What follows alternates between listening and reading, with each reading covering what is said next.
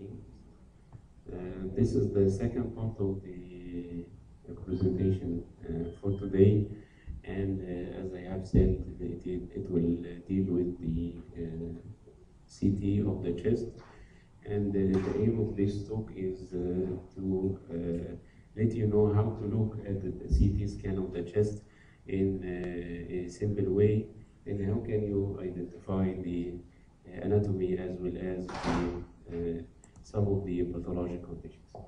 I will start by the indications for CT scan of the chest, and they are a lot, but the most important indication is to assess an equivocal plane X-ray finding. As you have said from the first talk, there are a lot of conditions that you need the help of CT in order to identify the margin of the lesion, in order to see the content of the lesion, in order to confirm the presence of calcium, and so on. This is one of the main rules of the CT in the chest, is to confirm or to assess the equivocal plane X-ray findings.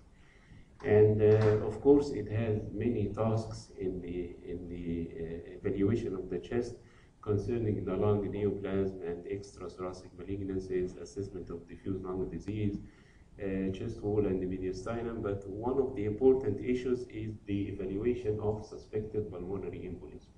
And this is the role of CT nowadays. CT is considered the first choice. Whenever you are suspecting pulmonary embolism, this is the first line of investigation in assessment of pulmonary embolism, as I will show to you in a moment. Then in order to do a CT scan of the chest, you put the patient on the CT machine, and you should have what's known as the scanogram. Scanogram is just a plain X-ray or a scout view for the area to be examined. In order to locate the range of examination, we will start from the apex of the lung until we finish by the costophrenic angle. Then if you ask the CT scan to do sections from here to there, the CT will ask you on the screen what is the thickness or the interval of the slices. Would you like to have the slices every 1 centimeter or half a centimeter or 3 millimeter or what else?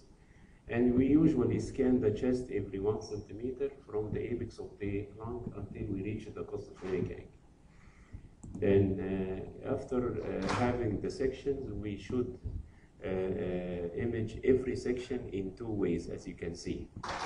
This image is known as the mediastinal window, and this one is known as the lung window. Here you can see the mediastinal structures, but you can see the details of the lung. Here you can see the details of the lung, and you cannot see the details of the mediastinum. Then every section in the chest should be imaged in 2 ways, the mediastinal window and the lung window.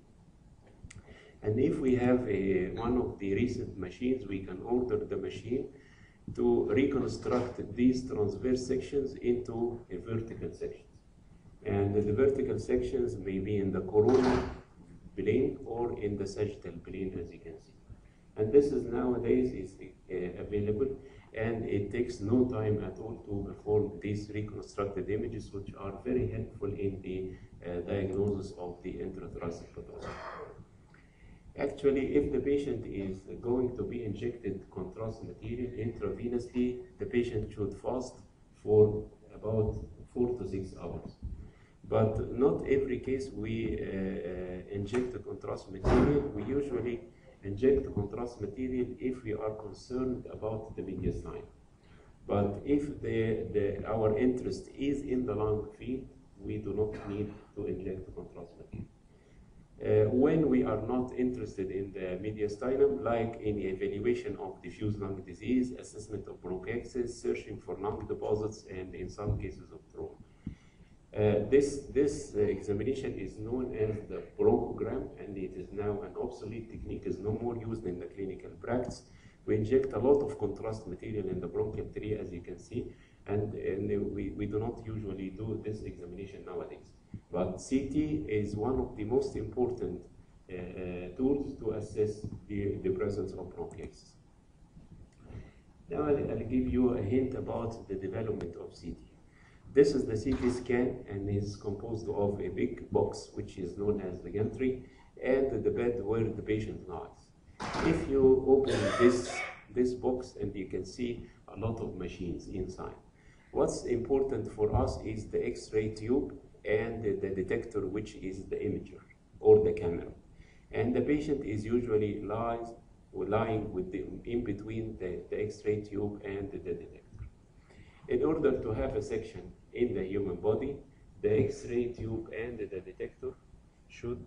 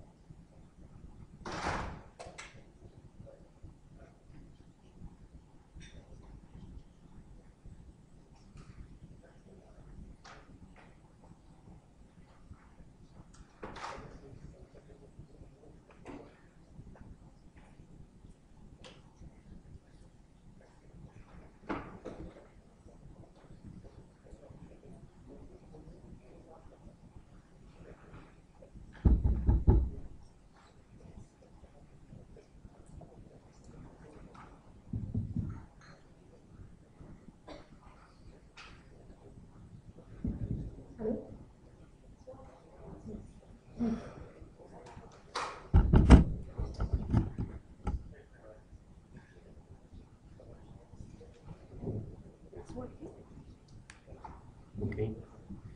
Then okay.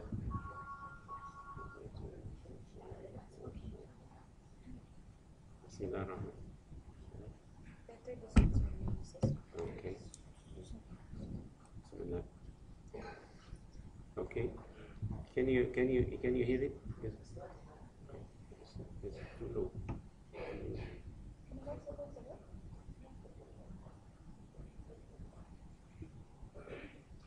Okay. No. Okay. اسمه كده؟ لا.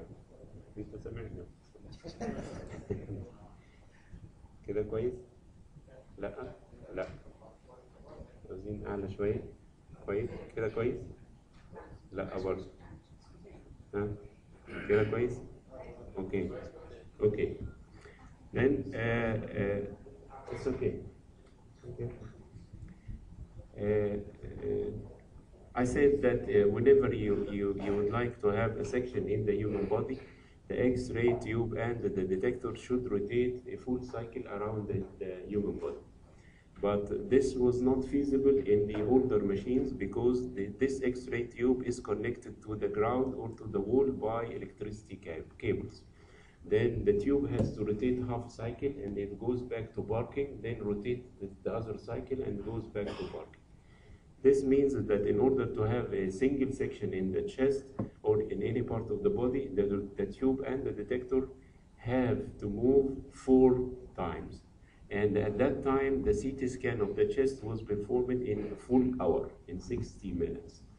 Then after that, the new machine, which is known as the spiral CT, has developed.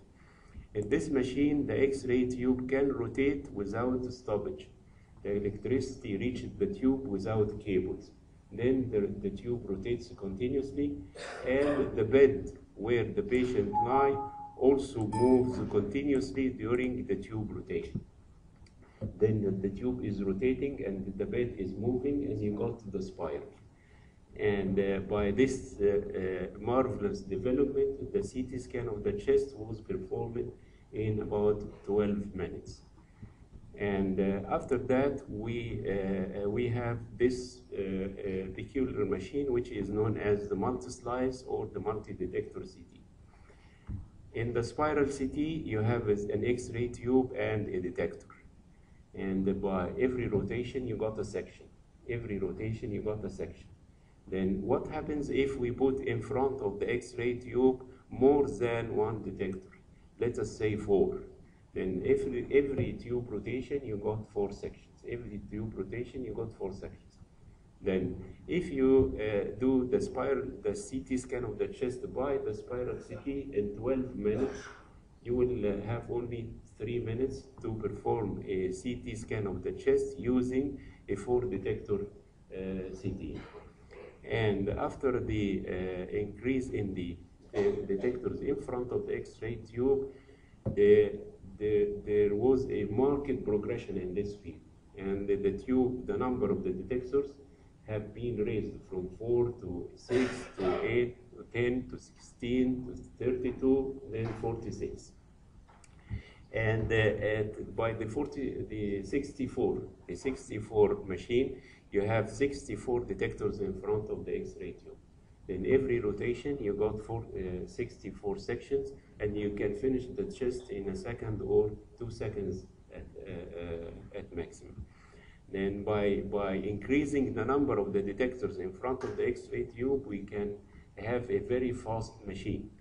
And nowadays, we have the CT scan with 128 detectors and 256 detectors and 320 detectors, and the latest machine is 640 detectors in front of the X-ray tube.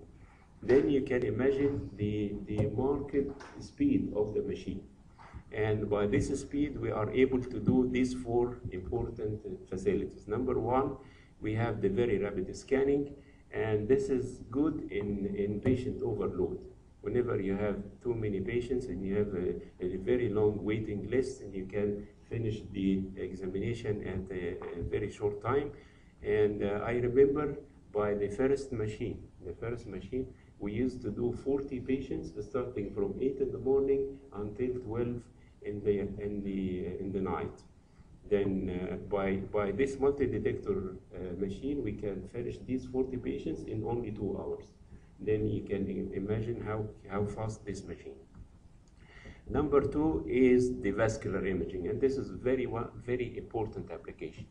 These CT machines, you can inject the patient with contrast intravenously. Then you tell the machine, I want to see the vessel, say any vessel in the human body. And this machine is programmed for every particular vessel, artery or vein. And you inject the contrast material, the machine is programmed to scan the patient whenever the contrast reaches the particular vessel you want. Then you can see the vessel without the need of any catheterization. And this is applicable for any vessel in the human body, whatever it is, artery or vein. Also, you can do the vertical reconstruction, and you can reconstruct the images in the coronal and in the sagittal plane. And this virtual endoscopy, you can go through any tube in the human body, the colon, the bronchus, the vessel, the ureter, the cochlea, any tube in the human body, using this virtual technique, simulating the real endoscopy. And I think I will talk about this whenever we are talking in the second part, dealing with the radiology of the abdomen. Then can you imagine that these are CT images, and you inject contrast material intravenously, and you tell the machine, I would like to see the pulmonary artery. Then the machine scans the chest whenever the contrast material reaches the pulmonary artery, and you reconstruct the image in the coronal plane. Then you can see the pulmonary artery and its branches, and you can see minute emboli in the very distal branches.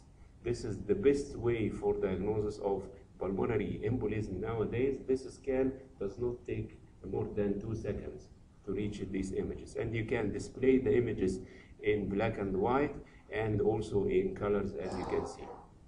This is an example of a pulmonary embolism. This is the patent vessel, and this is the thrombosed vessel, and you can see the infarcted area in the lung.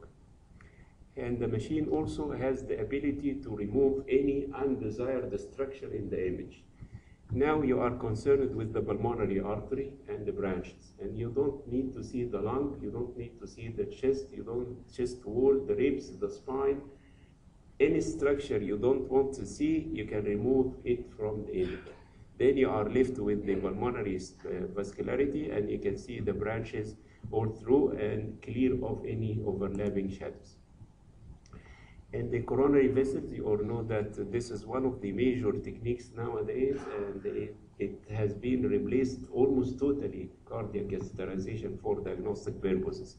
And this is a CT image of the heart and the coronary vessels, and you can also remove the cardiac shadow itself, leaving the coronary vessels in order to evaluate any abnormality. And also you can use this facility in the CT scan to reconstruct the vessel from its origin to its termination, just by identifying the vessel on each image. Let's say you should say to the machine, this is the coronary vessel I want, this is the coronary vessel, this is the coronary vessel.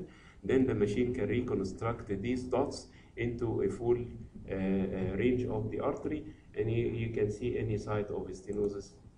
For example, this is in a CT angiography of the aorta. You inject the contrast intravenously, tell the machine to scan the aorta. Whenever the contrast reaches the aorta, then you can see the ascending, the arch, the descending, aneurysm in the abdominal aorta, arteriosclerotic changes, and these images can be obtained in less than 2 seconds. And you can see the aneurysm in front. You can have the image on the lateral view to see the anterior and the posterior aspects of the aneurysm, and you can display the image in colors. Also, the circulation of the lower limbs. You can inject the contrast intravenously and scan the lower limbs for the circulation. Then you can remove the bones, you can remove the muscles, and you are left with the femoral artery and the branches. This is an example of occlusion of the femoral artery, and this is an example of patent lower limb circulation. This technique of selective femoral angiography was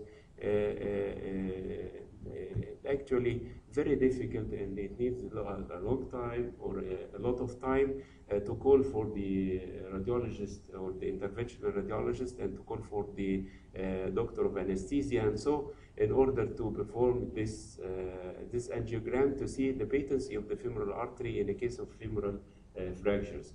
But whenever this machine is available in the emergency room, and you can scan the patient in only 2 seconds or so, and you can have a full idea about the lower limb circulation. And then this is a CT image, and you inject the contrast intravenously, and you scan the thigh.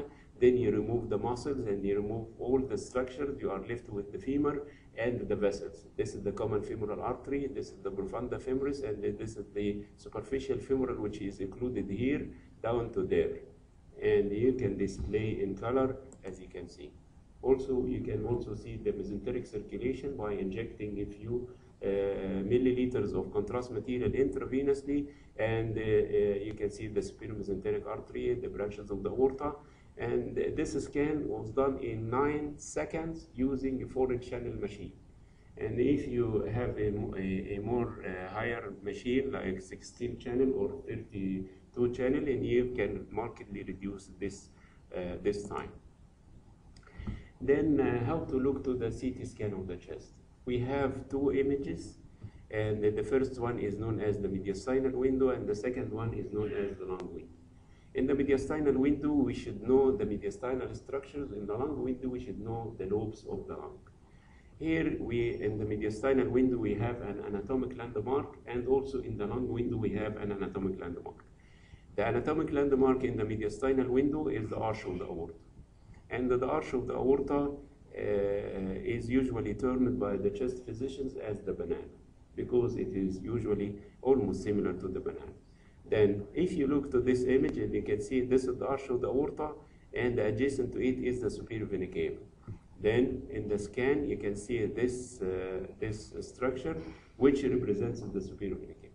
Then, to start interpreting the CT scan of the chest, you should put your finger first on the arch of the aorta. Then you know, adjacent to the arch of the aorta, nothing but the superior vena cava. And this is the anatomy here. The trachea and the esophagus will be examined in the lung window because they usually contain air. Then if you see the banana or the arch of the aorta and you identify the superior vena cava, what is the anatomy above and what is the anatomy below? Above the arch of the aorta, you will see the branches coming out from the arch of the aorta, and there are three. The left common carotid, the left subclavian, left common carotid, and the innominate artery. And these vessels are aligned in the same way the arch of the aorta is aligned. And you can see three major branches coming out from the arch of the aorta. Then you can also see the left innominate vein crossing the midline to join the right innominate vein to form the superior vena cava later on. And this is the innominate vein, the left innominate vein will join this right innominate vein to form the superior vena cava later on. Then if you go more up, you will see the same anatomy. These are the branches of the arch of the aorta, left subclavian, left common carotid, and the innominate artery. And this is the left innominate vein, this is the right innominate vein. Then the left innominate vein crosses the midline to join the right one, then they form the superior vena cava. And this is the anatomy from the level of the aortic arch and up to the lung apex. Then if you go down from the aortic arch, you are cutting here. This is the arch of the aorta, and this is the superior vena cava. Lower down, you will see that the arch will divide into ascending aorta and the descending aorta. And here, this is the ascending aorta, this is the descending aorta, and this is the superior vena cava. Lower down, you will see the ascending aorta and the descending aorta with a space in between, which is the space for the pulmonary artery. Here is the arch of the aorta, and this is the ascending aorta and descending aorta, the superior vena cava, and this is the pulmonary artery, which is almost similar to the figure of 8 in Arabic. This is the pulmonary main trunk, and this is the left branch, and this is the right branch. Then lower down, you have the same anatomy: superior vena cava, ascending aorta, descending aorta, pulmonary artery, right main branch. Then in this image, you can see this is the ascending aorta, descending aorta, and this region where the pulmonary artery will appear. This is the superior vena cava. Then lower down, you can see the pulmonary artery, its left branch and its right branch. This is the ascending aorta and the descending aorta, and this is the superior vena cava. Then the same anatomy here. This is the pulmonary artery. This is the ascending aorta, descending aorta, superior vena cava. Each of these vessels will enter a specific cardiac chamber. Then we start by the superior vena cava, which will enter the right atrium.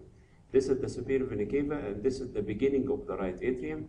And this is the superior vena cava, this is the right atrium, and the superior vena cava has entered the right atrium.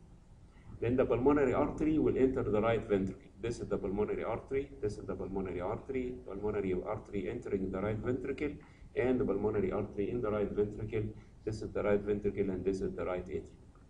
Then the ascending aorta will enter the left ventricle. This is the ascending aorta, this is the ascending aorta, and this is the ascending aorta, and this is the ascending aorta, and this is the left ventricle. This is the left ventricle, this is the right ventricle, this is the right atrium, and this is the left atrium. Then if you came to this image, this is the right atrium, right ventricle, left atrium. This is the descending aorta, and this is the site of the esophagus. Lower down, left atrium, right ventricle, left ventricle. Lower down, left atrium, right ventricle, left ventricle. Lower down, left atrium, right ventricle, left ventricle. And this is the site of entrance of the inferior vena cava coming from the abdomen into the right atrium. And this is the dome of the liver and the diaphragm. Then you finish with the mediastinal anatomy. Then we came to the lung. The anatomy of the lung, the landmark here is the trachea. If you are cutting in the trachea, you are cutting in the upper lobe. If the trachea is divided, then the anatomy will change. Look at this section. Can you see the trachea? Then this is the upper lobe. And every image in the radiology is the patient looking to the physician. Then this is the left side of the patient, and this is the right side of the patient. This is the left upper lobe, and this is the right upper lobe. Okay, then look at this section. Can you see the trachea? Yes, you can see the trachea. Then this is the left upper lobe, and this is the right upper lobe. Okay, what happens if the trachea has divided into two main bronchi? Look at the section, and you are cutting here at the hilum. At the hilum, you still see part of the upper lobe and posteriorly you can see part of the lower lobe. Then whenever the trachea divides, the section is divided. The anterior part belongs to the upper lobe, the posterior part belongs to the lower lobe. Whenever you see the trachea, you are cutting in the upper lobe. Whenever the trachea bifurcates, then the lobe, the section is also divided into two parts. The anterior part is for the upper lobe, and the posterior part is for the lower lobe. Then, if you see the tracheal bifurcation, this is the upper lobe, this is the lower lobe, this is the upper lobe, this is the lower lobe. And the upper half, the anterior half is for the upper lobe, the posterior half is for the lower lobe. Then, if you go more down, you are cutting in the cardiac shadow. No trachea, no bronchi. And you are cutting here. Here on the left, you are cutting in the lingula and the lower lobe. On the right side, you are cutting in the middle lobe and the lower lobe. The lingula or the middle lobe corresponds to 1/3 of the thoracic diameter. The diameter of the thorax from here to there, then the diameter of the lower lobe in this of the middle lobe, this particular area. Then if we came to the CT section, we can draw a line separating the anterior third from the posterior 2/3. The anterior third on the left side is the lingula. The anterior third on the right side is the middle lobe. The posterior thirds on the left and right are belonging to the lower lobe. Then let us make some tests. We have 3 levels. The first level is the level of the trachea. The second one is the level of the carina. The third one is the level of the cardiac shadow. Whenever you see the carina, whenever the trachea is divided, the section is also divided. Then you know that this part represents left upper lobe, and this part right lower lobe. Then can you see this fissure? And it's almost exactly at the side of the line I draw. Then this fissure separates an anterior third from the posterior 2/3 at the level of the cardiac shadow. Then this area represents the middle lobe, and this area the lingula, and this one right lower lobe, and this one left lower lobe, and this one lower lobe, and also this is the right lower lobe also. Then this patient had a mnemonic consolidation with air bronchogram. Can you say where is this consolidation? Left upper lobe. Okay, the trachea bifurcates, then this is the upper lobe and this is the lower lobe, this is the left upper lobe. These are bronchiectatic changes. Where? Right lower lobe. Very good. These are mnemonic consolidation. This is mnemonic consolidation. Lingula. Okay, lingula, because this is the cardiac shadow, anterior third lingula, anterior third middle lobe. This is the nematocele. Right lower lobe. And you see the tracheal bifurcation, anteriorly the upper, posteriorly the lower. This is the left and this is the right. Right lower lobe. And this is a bronchogenic carcinoma. Left upper lobe. You see the trachea, yet then you are cutting in the upper lobe. This is the left side and this is the right side. Okay. And these are metastatic deposits. This is 1, 2nd, 3rd. And these metastases are located in both lower lobes. Yes, this is the lingula and this is the middle lobe, and the metastases are located in both lower lobes. This patient had TB infiltration and abscesses. These infiltrations are seen in the lingula, and this abscess is seen in the right lower lobe. Then we came back to the mediastinal anatomy. Do you remember this very famous structure? Yes, this is the arch of the aorta, and this is the superior vena cava. Okay. Then this patient had the post-irradiation changes in the lung. You can see after mastectomy. Where is this radiation changes? You see the tracheal bifurcation, then you divide the section into 2 halves. This is the upper lobe, this is the lower lobe, and this is the right upper lobe. Post-irradiation changes. Then we came back more to the mediastinal anatomy. Yes, pulmonary main trunk, ascending aorta. Okay, what do you think of this? Superior vena cava? ascending aorta, descending aorta, left pulmonary artery. Very good. طيب. What do you think the site of this bronchogenic carcinoma? The trachea is bifurcated here, and then this is the upper lobe, and this is the lobe. This is the left lower lobe. Whenever the trachea divides, the section is divided. This patient had pulmonary embolism and 3 infarctions. Where is these 2 infarcts? In the lingula, and this one in the lower lobe. Yes, and this is 2 infarcts in the lingula, and this one is in the lower lobe. Then what do you think of this cardiac chamber? Right atrium, and this one left atrium, and this is the esophagus, and this is descending aorta. Then what do you think of this? Arch of the aorta, and this one superior vena cava. Yes, very good. Okay, and I thank you very much.